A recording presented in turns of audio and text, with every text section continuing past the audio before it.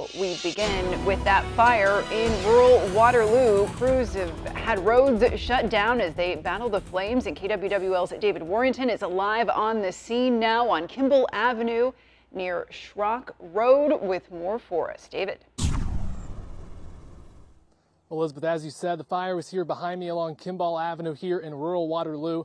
And as you can see here behind me, there are still plenty of crews on the scene at this hour. The flames have mostly been put out, but still plenty of crews out there at this time. Now, we could see the smoke from over a mile away as we approach the scene. Several crews were out here spraying down the area to try to get that smoke under control. A neighbor did tell us that she smelled smoke around 2 o'clock, and when she came outside, she saw the barn on fire, and before long, that barn had in fact collapsed. Now, Kimball Avenue did remain closed for a little while this afternoon. It did reopen a little before 3:15.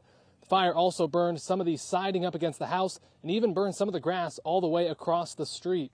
Now, coming up tonight at 5, I'll have the latest from this live scene, and we'll take you back out here to Kimball Avenue.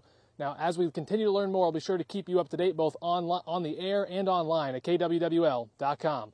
Live in Waterloo, David Warrington, News 7, KWWL.